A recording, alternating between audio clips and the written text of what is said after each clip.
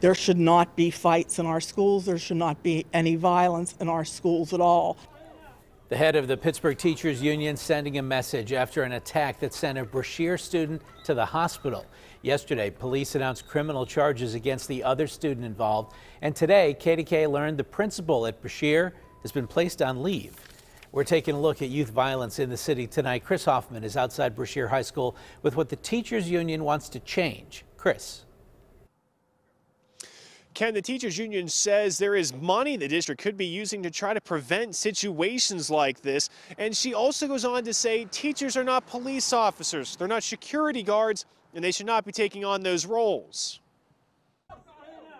This disturbing video shows the brutal attack against a 17-year-old boy on Friday in the halls of Brashear High School. We have to make sure these occurrences are not happening to anyone.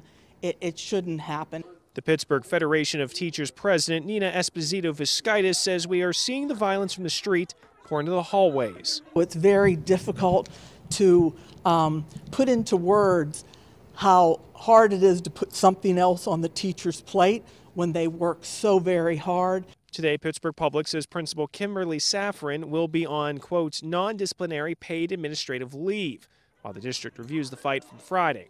Esposito-Viscitis would not comment on the district's decision.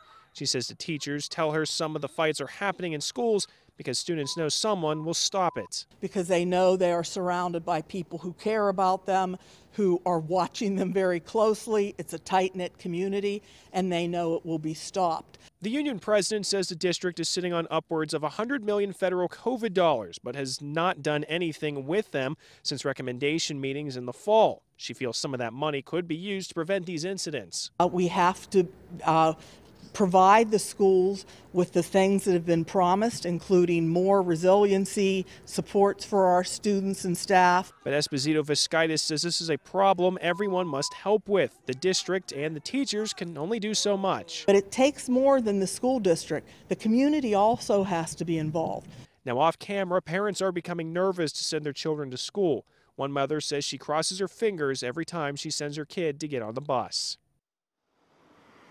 Now, our requests for comments from the school board were left unanswered today. We did hear from the victim's family.